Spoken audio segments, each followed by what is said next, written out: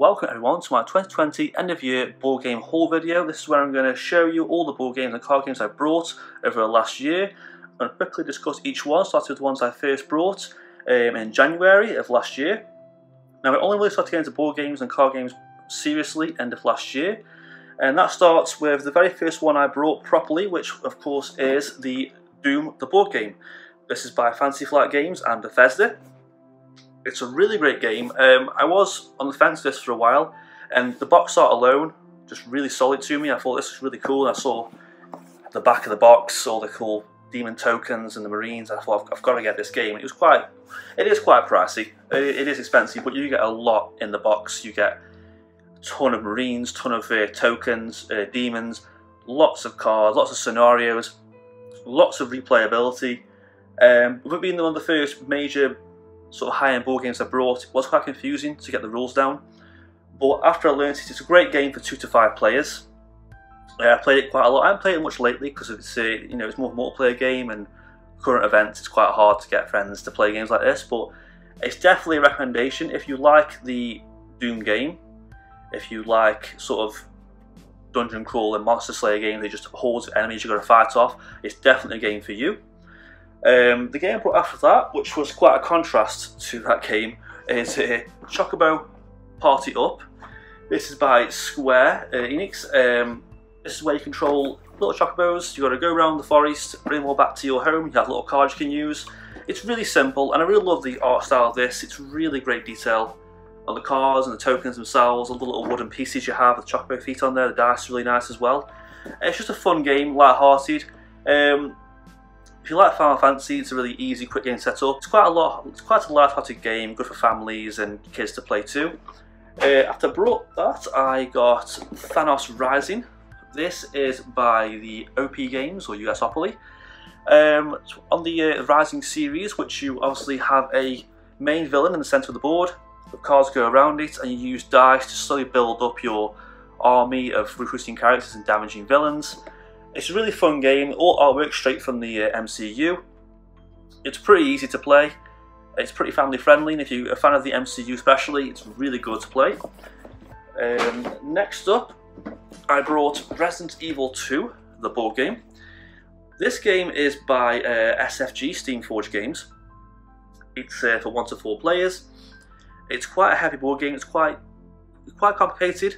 Visually the game looks quite it looks quite bland. If you look at the artwork there, it's very dark and murky, and it's kind of ugly looking. But don't let that put you off the gameplay itself. Though the gameplay is solid. There's great elements here from the video game brought into the board game.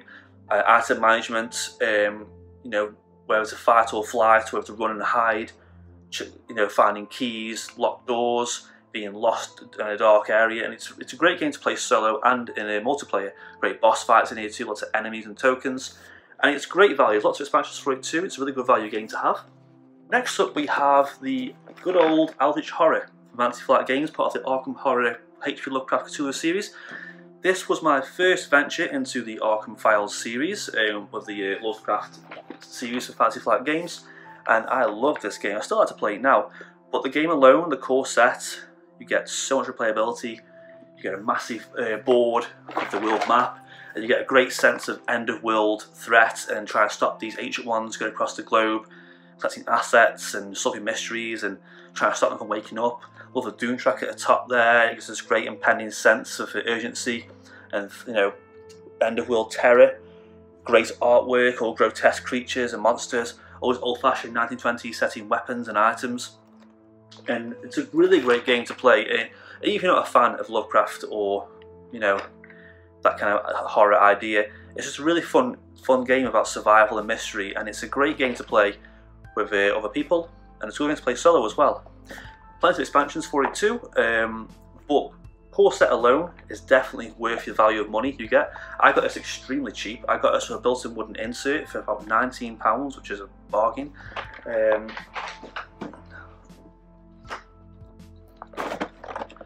Next up, we have my first venture into the living card game territory with Marvel Champions. I wasn't really sure about living card games. I wasn't really sure what they were. And I just like the idea of this game. I just thought the art looked really nice. It's all really colourful, straight from the comic books. It looks really nice to play. And I really like this game because at the time I got this, it was a good game to get because of the pandemic. A good amount of games I get were made for solo play. So games I got for solo play, especially this one, were really handy. And not just that, it's a really fun game. It has great challenge, great replayability. Out of all living card games, you get a lot of value in the core box alone. You get 5 heroes, 3 villains, I think 7 or 8 modular sets, so and 4 aspects. So you've got so much playability in one box alone. Next up, we have Harry Potter Hogwarts Battle for 2 to 4 players, a cooperative deck building game. I wasn't really sure about this at first. I thought, is it going to be any good? But surprisingly, it is actually a really addictive game. You basically play through all the films. You can play from all in a row, you can take bits out, choose a character, their own unique items, and you add villains and more items to the Hogwarts deck as you play through the films, key items from different ones. And each game you reset, you build up your deck based on what you purchase from the coins, try and attack villains and they get harder and harder. Sort of with just something like, you know, Draco Malfoy, then you work towards Dolores Umbridge, the Basilisk, up until Voldemort. And it's a really fun game. It's kind of easy to get into. It's not too hard. It's great for families and kids, and even for people who are a bit older and just like the Harry Potter universe, a good deck building game. It's a really fun game to play. Next up, we have Godzilla the card game. I haven't really played this game much, really. It's a 2-player game, 2 to 4 players. Basically, you have a deck of cards. Basically, it uses the Chrono Clash system, where you sort of pay using time, as in you give the player more time, this little turn clock thing, and you can play cards. All the great cards from the Godzilla universe are here. You know, King Ghidorah, Mothra, Rodan, everyone's here. There's lots of great items, all abilities. It's a little bit complex because there's a lot of symbols on the cards. Once you get the symbols down, it's really quite simple to play. And it's just a fun little game if you just want to build something that's part of the Godzilla universe you want to play. It's pretty good, pretty cheap. Replayability is kind of low though, there isn't that much in here. There's 4 sets of decks you can make. You can mix and match them a little bit, but there's only so much you can really play with those decks. Next up, we have Arkham Horror, 2nd edition. I brought this a lot after Eldritch Horror. I think that kind of ruined it for you a little bit. I mean, much to like this game, it has a great old style feel. The artwork on it is really interesting, really unique feel to it. It's kind of similar to Eldritch Horror, but I find that a bit more fun to play. I find the goal in that a lot easier than the one on this one. Whereas this feels like it's chasing gates a little bit. There's a lot of monsters, a lot of cool items in this and cards. It's quite complicated. It's a big board filling kind of card game. But it's a very fun game to play. If you had this first when it came out, it's definitely worth getting. If you find it cheap somewhere, it's got a great vintage nostalgic feel to the board itself. Next up, we have Harry Potter Death Eaters Rising from the OP games. It's very similar to Thanos Rising. There's enough differences here to warrant it if you have both. I mean, if you're going to pick one, it depends what you like. If you like Harry Potter more, get this one. If you like MCU more, get Thanos Rising. But if you have both and you really like both, it's definitely worth getting because there are some differences between the two. And location cards and the character abilities, attacking Voldemort at the end is very different. Obviously, there's no Infinity Gauntlet in this one, so it's very different to Thanos Rising. But if you want something that's very different, it will feel a little samey in parts. So it depends how much you like the IP it comes from itself. Next up in the Fantasy Flight games is Arkham Horror Final Hour. This is a sort of short, condensed down version of the board game where you have just a small board and you basically spawn monsters every turn and try and use the cards you play to track them down and seal off the areas quick and try and stop the ritual. And basically it's like a guessing game, depending on how many clues you get and tokens you get, you have to sort of make a guess at the end. You've got the symbols that match at the end. Compared to the other games in the Arkham series, it's probably the weakest one of the lot. I mean, it's not a bad game at all. It just doesn't have the same kind of theme as the other ones. It's a lot easier, and a lot of the things are there that are part of the Arkham Files universe, but it's quite simple. It's not much to it really. It's very, I mean, you haven't got much else to play, you want something short. If you want to play a game based on that universe with friends and they haven't got time to set up a massive big Eldritch Horror game with all the board and the rules, it's definitely something to recommend to them to play. Next up is one of my favourite games I brought last year, and that is Everdell. I love this game, it is so good. First impressions are it's a really cute, artsy game, and probably a family game for kids because you've got the nice tree and the critters that are drawn there. But if you can look past the really beautiful artwork, there's a really great game in here. Don't let that put it off at all. This is a really good work placement, resource management game where you basically have to build the best city in Everdell and get victory points. All the cards have great synergies, there's lots of strategies. You use the seasons to sort of generate what resources you want. You can sort of plan out what you're going to do. There's a massive roster of cards. Different cards work with each other. There's great strategies. You can go for the events. You can go for production high early on. You can go for the blue cards that synergize well when you play stuff later on. You can go for matching cards that you can play for sort of free or something else. It's a 1 to 4 players. It's ages 14 plus. This is a game recommended to any age. It's such a fun game. It's a lot of value in the box. You get so many cards and your playability. The tree is really unique in it too, and all the little nice little resource tokens. It's just such a really good game. One of the best I brought last year. Next up, we have 2 living card games. We have Arkham Horror, the card game, one of the best card games you can find. One of the highest rated ones on BoardGameGeek.com. It's won loads of awards. It's really good. I had a sort of on-off relationship with this game at first. I had it, played it, enjoyed it. But I found the fun wore off quite early. I mean, the core set is great. You got plenty of cards, there's 3 scenarios, plenty of some investigators, but I just got a bit bored. I got a few little expansions here and there, and I just couldn't really get into it again. But after a while, I eventually brought a full cycle. I know it's a lot of money, but you buy a full cycle, you get a full story, you get complete cards, you upgrade your character to go along. It has a great RPG feel to it. The story is great, the choices you make can affect the story as you play along. It's one of the best, most replayable games I've had so far, and I really love playing it, and there's so much content for it coming out constantly that's really worth investing in. It is a money sink, like a lot of board games, especially living card games. They are money sinks, they do require a lot of money, but especially around now, you want something solo to play and really just invest in, just play and enjoy. Definitely recommend Arkham Horror, the card game. Another one quite similar to that, a little bit older than that, is Lord of the Rings, the card game. This too, a living card game, similar to Arkham Horror. The core set alone is okay. There's 3 scenarios, a few heroes, some player cards, and it is fun. But I was enjoying it, but I thought I wanted more. And after the Arkham Horror, the card game, I thought, right, I'm going to buy a full cycle. And it is just like Arkham Horror card game. There's plenty of cards, all this great lore of Tolkien's work. It's just all seeping with quality and theme and style. And you can play for the Saga expansions too. You can play story events from The Hobbit and Lord of the Rings, right up to from the Shire up until Mount Doom, and it's just really fun. Deck building this game is really fun. Again, a little money sink like Arkham Horror, but definitely worth the investment. Next up, we have a hidden gem, Kick-Ass the board game. I'm a massive fan of the film and the comics, and I didn't know this game existed, and I brought it really cheap. And because it was so cheap, I thought it was going to be pretty poor. But actually, it's jam-packed. I mean, the box is small, but it's really heavy. I mean, you get a massive board, lots of tokens and cards. It's a little complex. The system, how it plays. Once you get it down though, picking one of the bad guys, Red Mist, the motherfucker, and then going down, taking out minions and doing funny little tasks and that. Get your character stronger, like a little character board. It is a really fun, violent game. If you're a fan of Kick-Ass, definitely recommend getting this game completely. Next up is one of the other best games I brought last year, and that is Disney Villainous. I was sort of on the edge of this game for a while, like back and forth, thinking, is it worth buying? Is it going to be great? But turns out it is one of the best games I've got. For 2 to 4 players, you basically take on the role of a villain. You have your own board, your own objective, your own cards, and your own fate cards. Basically, the good guys going against you. And each player will go around in turn order, trying to get their own goal, collecting tokens, playing cards, different cards, different abilities, such as Prince John will be gaining money. So his cards are all about taxing people and playing traps and trying to trap the heroes. And someone like Captain Hook's goal will be trying to get Peter Pan, defeating him. And it's a really fun game. It's competitive, it's fun, everyone's got their own little goals to play. You can play fate cards with each other to slow each other down. For instance, you can play heroes on Jafar. You can play like Aladdin on Jafar or Iago and try and stop him.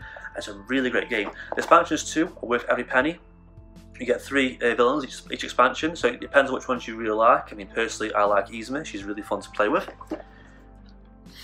Next up, we have Harry Potter House Competition. This is a strange game. Basically, it looks quite bland. I mean, the board is pretty bland. It's like a big board of numbers, and there's not much to it really. But it's a really fun game. You get a big vial of the house cup with the different tokens in, little like gems for the house cup that you get to see in the film. And each one is basically like a big RPG game. You basically have to get your characters, you level them up. They do tasks, they do lessons. It's sort of like a work placement game too, going across the board trying to get the goals you need for yourself. Quite competitive too. It's a really fun game. It's quite short because it's only 7 rounds. It's pretty simple to learn. Has a lot of components and cards to it. It's a lot of replayability, and it's for the price you get. It's a great family game as well, good for kids. Anyone fan of the Harry Potter universe would love this game. Next up we have Marvel Villainous, which is similar to Disney Villainous, but Marvel Villainous instead. You have obviously Thanos, Hala, Ultron, Killmonger, Taskmaster. It's very similar to Disney's Villainous, but obviously you have the Marvel villains instead.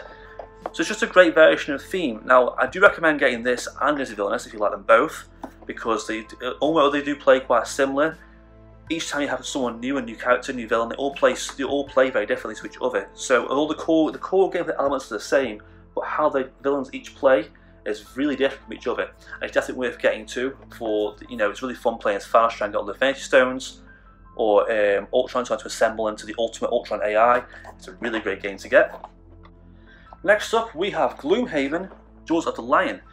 I really wanted Gloomhaven for a long time. I don't even know why. It's just this really big, cool, massive box that's in the shops at the top shelf, 100 something pounds, and I thought, what is this game?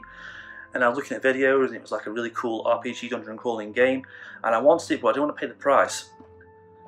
So Gloomhaven Jaws of the Lion is basically a condensed down version of that massive box.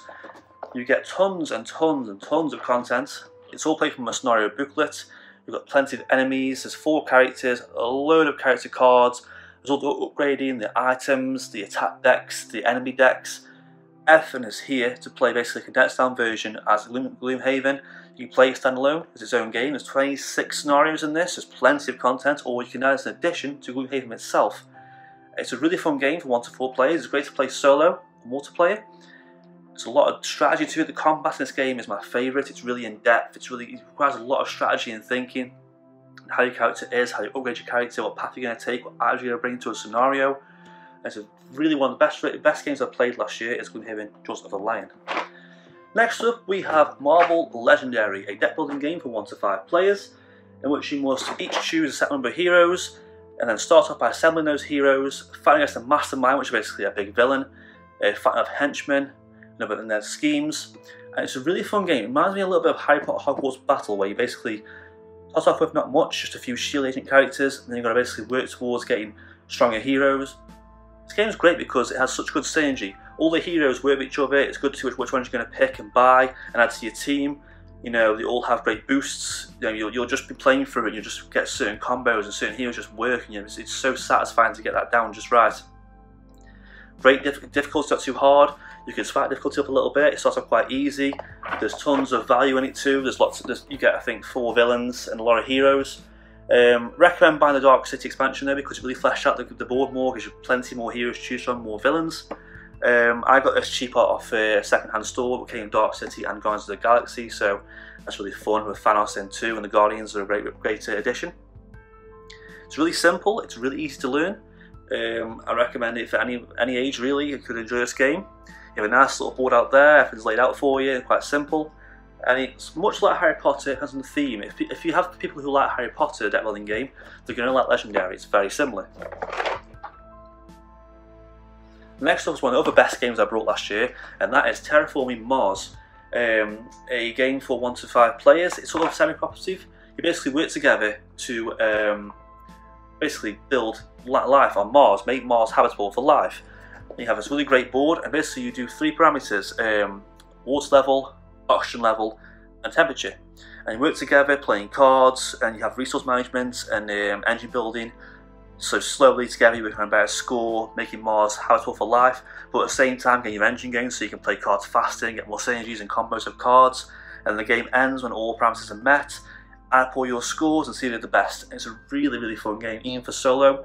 Great multiplayer. It's very addictive. You get a lot of replayability in the box.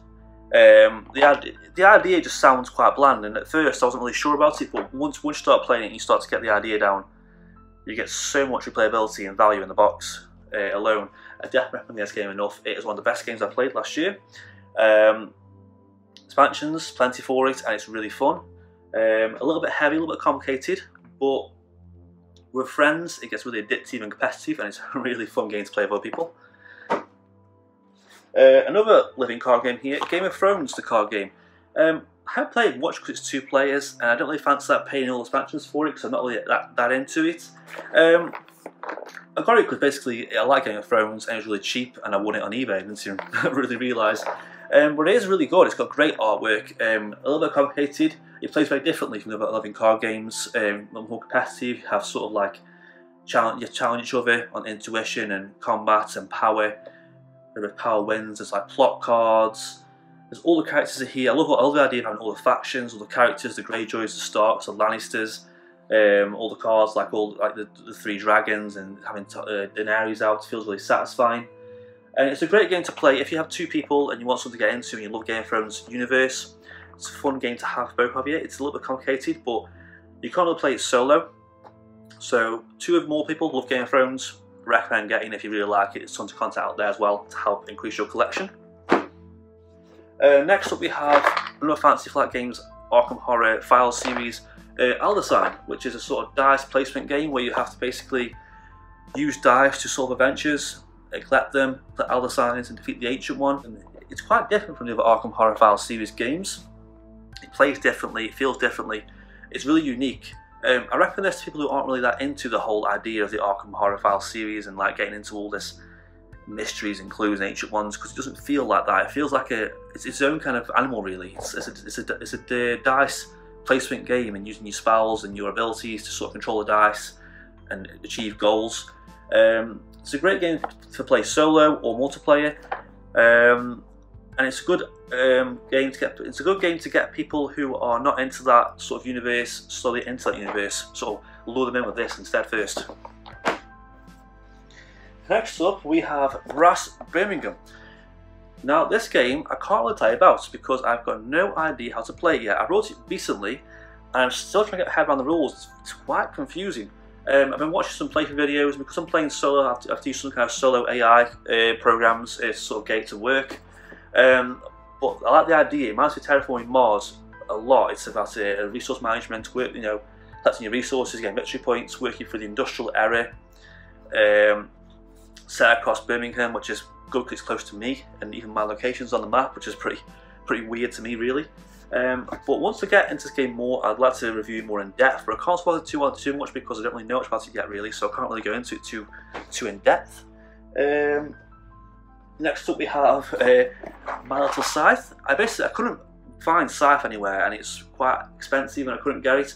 And I saw it on sale somewhere, and I decided to get it. And it's a really fun, really cute game. It's kind of like Everdell. It's got really great, colourful, vibrant artwork, but there's quite a bit of depth to it too. I mean, it's easy for kids to get into, a family game, but with all these sort of tasks to complete, the pie fights, the challenges, the achievements, choosing where you want to go next, how you want to play your turn. There's a lot to it here. There's a lot more depth behind the scenes. So look past the cute, colourful artwork, look past the cute little critters on the front, and you find a game here that's great for all ages too. Continue on with the H.P. Lovecraft Cthulhu theme, we have Cthulhu Death May Die. This is by Cool Money or Not Games, same makers of Kick-Ass. I love the box artwork. The box artwork alone made me want to buy this game, and it's a really, really fun game. It's all of the elements of Lovecraft and Arkham Files other games are there, such as the mysteries and mythos, say monsters, the sort of fight or flight response. This feels very different. It's a different kind of animal altogether, because basically you're trying to, rather than stop the ritual itself and avoid the ritual, you want it to happen. You want to bring that H1 down to your level and beat it to death. So you basically, it's more of like a sort of dungeon crawler, slaying monsters kind of game, to slay all the monsters quick. There's also different scenarios, different challenges and puzzles to work out on the way before it happens. But you have lots of value in this game. There's 8 characters. Just get 2 big Ancient Ones, lots of nice tokens.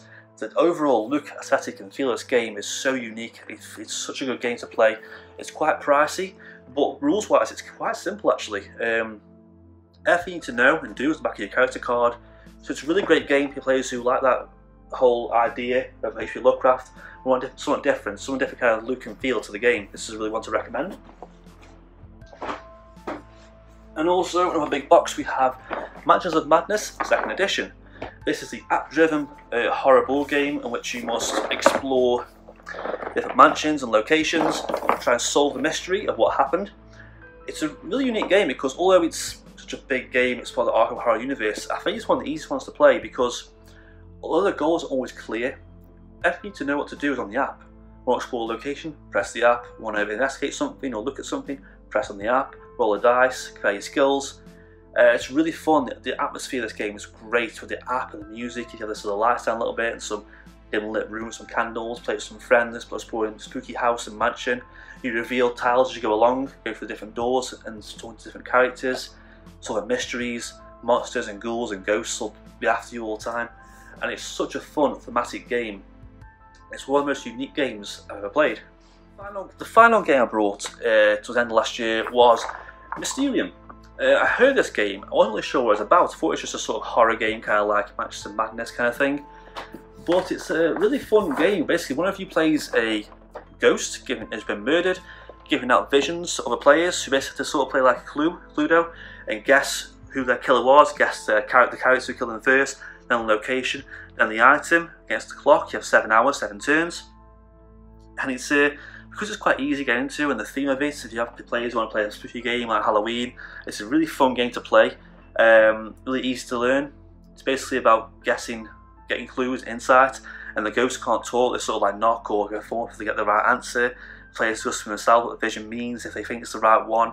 It's a really addictive game, and if anyone's fancy sort of horror elements and that sort of guessing game like that, it's a really good game to have. And that is it for my end of 2020 game haul video. Any questions about any of the games you've seen? If you want to see any playthroughs, any reviews, any videos, or you want to look more in depth, let me know in the comments. Any games you thought I should have brought, anything on the list you like or wish you had, let me know. I look forward to more videos soon, such as more movie reviews, Arkham Horror content when I get that, Marvel Champions, Lord of the Rings playthroughs. That's it for this video. Leave a like, subscribe if you can, I would appreciate that, and thanks for watching.